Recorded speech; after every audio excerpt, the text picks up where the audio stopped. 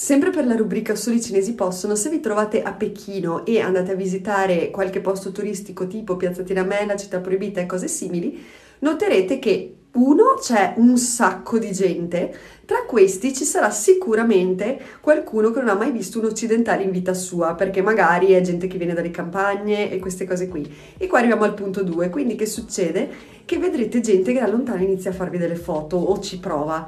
A quel punto io vi consiglio, quello che facevo io era chiamarli e dirgli vieni qua che ce la facciamo bene insieme la foto, no? I cinesi sono molto riservati, ma quando gli dai l'input loro partono in quarta, quindi ne bastava uno per creare una fila intera di tipo 40 persone di fronte a me per farsi la foto, foto con lui, foto con la moglie, foto col bambino in braccio, di tutto. Non ho idea di cosa facciano con quelle foto, però io li adoro. Se vuoi sentirti un influencer, la Cina è il tuo paese. Bar dell'Università di Pechino. Siamo lì che aspettiamo il nostro caffè, a un certo punto vediamo un topolino sbucare fuori e percorrere tutto il bancone del bar e nascondersi tipo dietro, non so, la macchinetta del caffè o qualcosa. E noi tipo al barista cinese, ma ora che c'è un topo? E lui, sì lo so, e noi, come pensi di catturarlo, cacciarlo, eccetera? E lui, no, non posso fare niente, e noi perché? Perché se io tento di catturarlo, metto del veleno in giro, eccetera, e poi muore e non so dov'è il corpo e non riesco più a trovarlo, farà puzza nel bar. Perché giustamente, non pulendo mai a fondo il bar, probabilmente il corpo potrebbe decomporsi chissà dove. A quel punto incontriamo gli altri ragazzi e diciamo, ma sapete che c'è un topo nel bar? E loro, ah sì, è una famigliola, li abbiamo visti anche al ristorante al piano di sotto. Cioè, quindi abbiamo convissuto con questo topo o eventuale famiglia aspettando il caffè sempre col terrore che ci piombasse il topo addosso, però abbiamo superato i nostri limiti. Io li amo. Un giorno siamo in appartamento a Pechino, a un certo punto l'acqua fredda, gelida, ma la bolletta l'avevamo pagata, diciamo che succede. Boh, non riusciamo a capire, chiediamo tipo a una specie di responsabile del palazzo e ci fa, eh sì, stanno facendo dei lavori e quindi non ci sarà acqua calda per un po'. E noi, ah ok, ma per quanto? Tipo 2 o 3 giorni e lei? No, no, 2 o 3 mesi, noi cosa? Vabbè, allora tutti i grandi imprenditori dicono che bisogna fare la doccia gelida, quindi prendiamola da questo lato, ma la cosa divertente è che la mia amica ne parla con i suoi colleghi e gli fa, non sapete, siamo senza acqua calda per 2 o 3 mesi, e loro, siete senza acqua? E lei, no, acqua calda, e loro, ah, ok, cioè, normalissimo. No, vabbè, comunque per queste cose io amo la Cina proprio per queste cose. In Cina è molto facile fare scandalo con poco.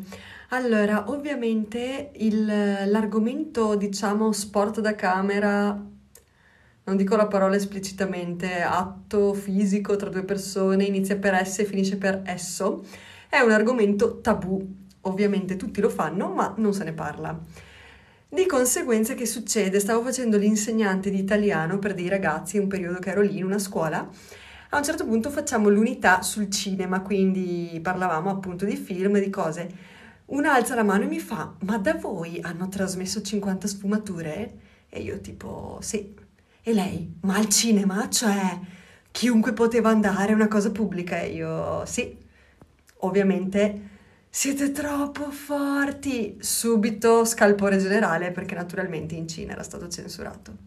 Quindi li adoro. Non so se avete visto il video precedente dove parlavo dei cinesi che si trovano un nome inglese o italiano, eccetera. Bene, una cosa interessante è che anche quando noi andavamo a lezione in Cina, gli insegnanti ci davano un nome cinese, perché, che poi non era neanche la traduzione del nostro nome, era un nome che a suono poteva assomigliarci, cioè tipo io Korak, La era il mio nome cinese.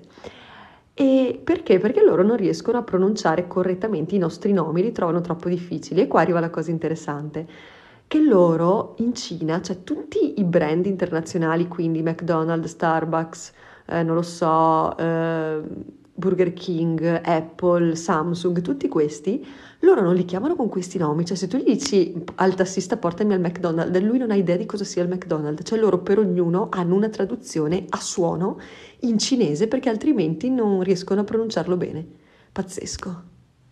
Allora, a Pechino i miei vengono a trovarmi. Durante quelle 2 settimane c'è il compleanno di mia mamma. Allora io e la mia amica diciamo, beh, prendiamole dei pasticcini, dei cupcakes e così almeno festeggiamo. Allora li ordiniamo da un sito che ci consigliano delle cinesi, prendiamo un gusto a tutti i frutti, ok. Arriva il fattorino a consegnarlo e vediamo tutta la confezione carina e coccolosa e a parte uno tipo separato. E facciamo, ma perché? E lui fa, perché è fatto con quel frutto, puzza. E noi tipo sbregate. Praticamente c'è sto frutto che si chiama durian, che non so se sia cinese o comunque asiatico, vabbè, in Italia non l'ho mai visto, che loro dicono che fa strabene alla pelle, però tipo puzza, tipo che quando passi vicino al negozio di frutta e verdura e ci sono quei frutti là, senti veramente la puzza, cioè il gusto non è che abbia un gusto chissà che, ma l'odore è una cosa pazzesca. E vabbè, sto qua ci aveva messo il pasticcino separato perché per non intanfare tutta la confezione, aiuto. Allora, Pechino, avendo una cosa come tipo 20 milioni di abitanti, penso che ci sia talmente tanta gente che non sanno neanche più dove impiegare queste persone. Quindi capiterà, se ci vai, che vedi dei lavori veramente assurdi, almeno per me è stato così, che probabilmente creano per far fare qualcosa a varie persone che non saprebbero come impiegare. Un giorno solo con la mia amica entriamo in questo stabile, entriamo nell'ascensore e ci becchiamo una tipa seduta dentro l'ascensore, cioè letteralmente con una sedia, una piccola piccola piccola scrivania con una piantina sopra, delle decorazioni, forse anche una tazza con l'acqua calda ovviamente, che ci dice a che piano dovete andare, noi tipo 5, e preme il 5, cioè questa qua tutto il giorno stava lì dentro in quella specie di mini ufficio che si era creata a premere i tasti per la gente. Mamma, poretta, che ansia stare chiusi lì dentro, però mi ha fatto anche ridere in qualche modo. Vabbè, pazzesco. Allora, ieri sono andata a farmi i capelli e questo mi ha fatto venire in mente quando andavo dal parrucchiere in Cina. Allora, prima cosa interessante, io avevo i capelli totalmente platino, quindi vado a farmi tipo una maschera, una piega, ovviamente lì costa molto meno che qui, e vabbè, me la fanno tranquillamente. Poi ci ritorno, nel frattempo i capelli mi erano cresciuti, quindi io comunque la base ce l'ho anche scuretta e faceva molto contrasto, avevo un po' di ricrescita. Appena mi hanno visto tipo il colore scuro, che era quello naturale, che faceva contrasto con la tinta, quindi a quel punto platino, cerchia di persone sopra la mia testa a guardare, a toccare il capello, cioè loro pensavano che il platino fosse il mio naturale, perché era impossibile che scuro così potesse, la mia base così scura potesse diventare così chiara, e secondo loro il fatto che ho le sopracciglia scure non c'entra nulla, cioè potevo anche avere i capelli platino naturali in ogni caso. No, vabbè, sto male.